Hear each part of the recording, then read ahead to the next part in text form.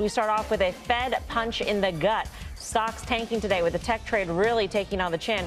Take a look at the NASDAQ 100. Only a handful of names posting gains in today's broad-based sell-off. Check out what happened in the Treasury market. Bonds getting battered, yield rocketing higher. The 10-year soaring above 1.7. All this as we learned exactly what went down behind closed doors at December's Fed meeting. Let's get right to Steve Leisman with the fallout. Steve, you know what's interesting is we had that Fed meeting. We talked about it a couple weeks ago. They had the press conference. We talked about that a couple weeks ago. And here we have the minutes, and things really seem to change in terms of the market perception.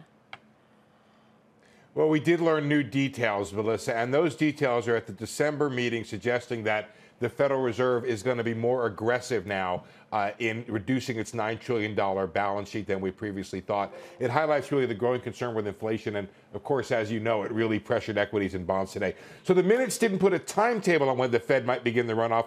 It's, by the way, not actually scheduled to stop buying assets until next month. Might be some of the confusion out there, but some think the runoff could happen or begin happening as soon as this summer. Kathy Bastiancic from Oxford, she wrote today, the hawkish tone of the minutes underscores the likelihood of 3 rate hikes this year, but also signals a reduction in the size of the balance sheet that could start by mid-2022. The minutes also suggested the possibility of faster rate hikes. Markets are now dialing in a better than 70% chance, actually make it 73% chance of the first hike coming in March, and high probabilities of a second hike in June, a third in November, and a not insignificant 40% probability now of a fourth hike in December. Some officials even said in the minutes they prefer to rely more on balance sheet reduction than rate hikes to remove accommodation. This would avoid flattening the curve on the longer term. It also suggests, by the way, a faster pace of tightening. It's well to underscore, folks, the absurdity of the moment. The Fed is talking about aggressively reducing its balance sheet while it is still adding assets to that balance sheet. It's just a Fed that may be behind its own curve, Melissa. Steve, thank you. Steve Leisman. Brian Kelly, what did you make of today's action? And we know what the Fed said behind closed doors at this point. It's funny when you take a look back at how the market interpreted Powell's press conference on the day of the Fed meeting in December, everything was dovish. Tech stocks were rallying. It was like a relief rally there.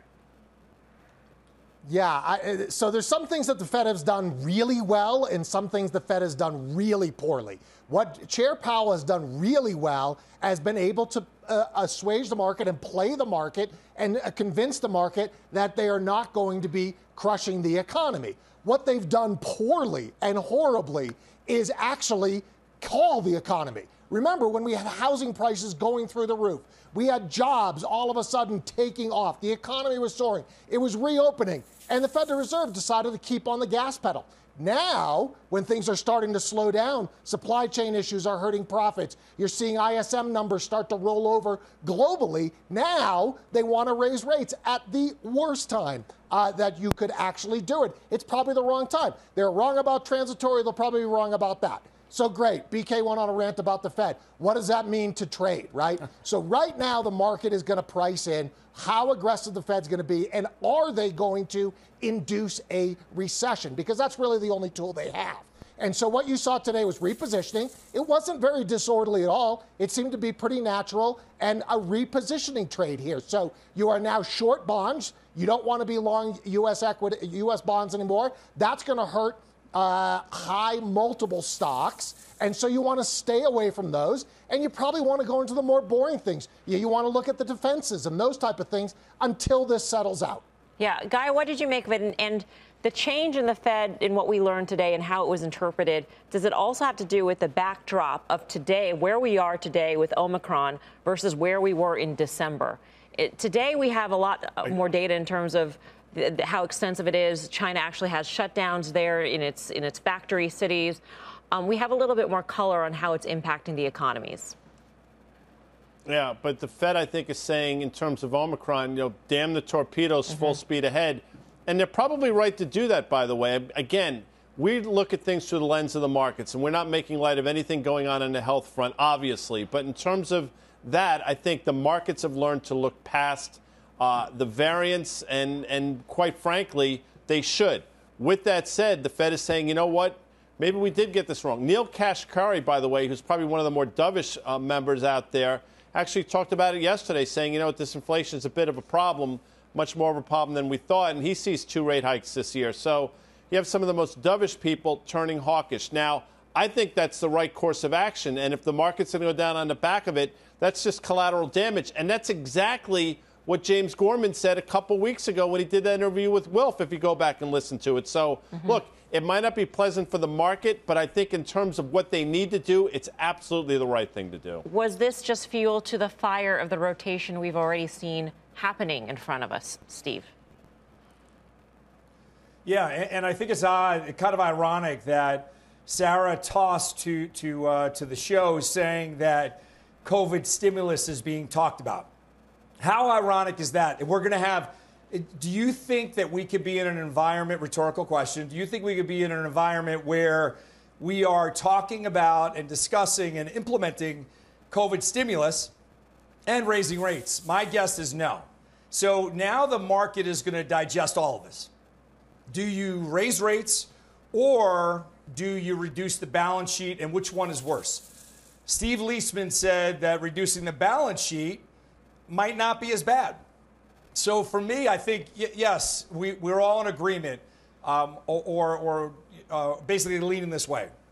Value should outperform. I thought it could start to outperform literally at the change of the calendar.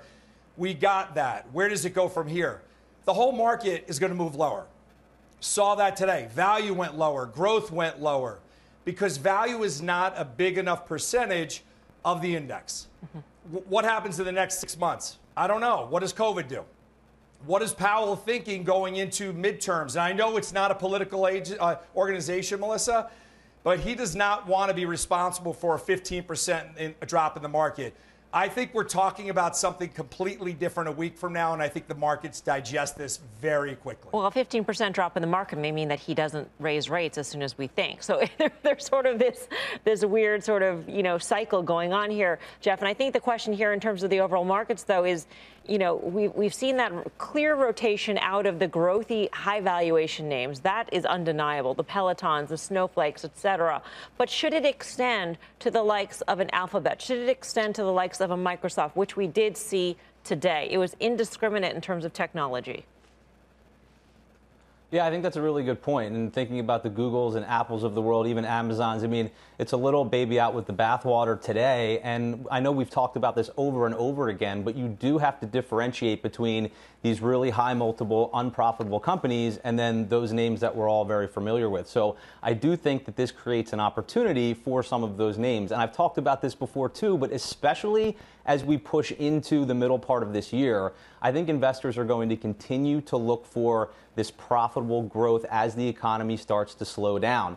And to go back to what BK said a little bit, I think the Fed rhetoric today, the hawkishness, continues to become more and more out of step with reality as we move through the year. I agree with Guy as well that they should be hiking, but maybe they should have already hiked. I think the missing the window narrative is really appropriate here. And we saw some signs in the PMI data yesterday. Supplier delivery times came down. Prices paid came down. Inventories are starting to build. These should all be headwinds to inflation. And then the economy starts to roll over a little bit. PMIs have come off the boil. So I think that makes it very difficult for the Fed to actually move forward in a way that's consistent with 3 or 4 rate hikes this year. So I think we're in a situation now where you want to be in value, you want to be in cyclicals. We talked about this at the end of the year. Financials, energy, oversold, and they're the 2 best sectors so far this year. So I would hunker down there for the time being as the market digests this. But again, as you move into that second half of the year when the economy starts to slow, perhaps we have some really good opportunities in these more fundamentally sound tech names.